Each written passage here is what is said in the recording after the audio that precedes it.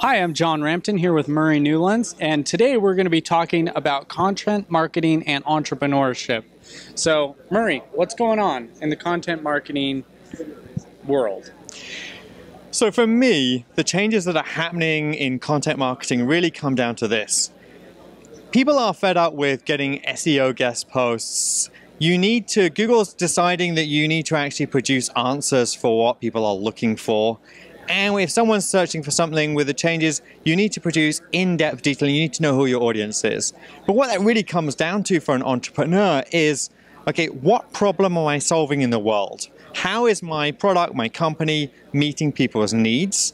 Yeah. And then how am I actually going to communicate that through to delivering my product and service? Yeah. It's very basic, but if people don't understand that, if you have the product and then you just try and say, okay, how am I going to game the system? That just doesn't work. You need to say, okay, what is the overall problem? How am I resolving that? How does it answer people's needs and questions? And then just be able to communicate that through with the content you're producing. And Google's starting to recognize that that's the answer obviously people are looking for, and that's the need that needs to be served. Yeah. And speaking to the people who make content, they get pitches with just, can you create this SEO term? No, that's not the way to do business. But I'm an entrepreneur, and I've written about every topic that my business could ever write about. How do I come up with new ideas? Because my topic's boring. I mean, my company's so boring. Nobody cares about it, and I've written about everything. How can I get more? So the question is, what are your customers doing with your product or service? And how are your customers being affected by it, and potential customers?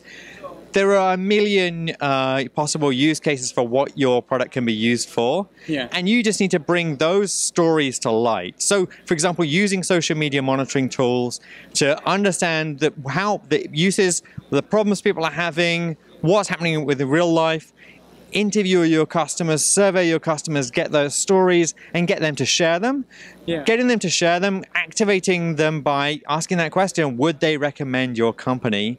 Getting them, would they review it, incentivizing them to it if you have to, otherwise just if they're passionate about it, bring those stories to the front and sharing those. And sharing your customer stories will encourage other customers to write, create, review your company. Yeah. And that will provide the story of how you're solving real-world problems that face your customers. And that's the kind of content that Google, for example, loves to share. Yeah, plus it'll also give you ideas to continue along with. So. Absolutely. Cool. Well, thank you very much for your time, Murray.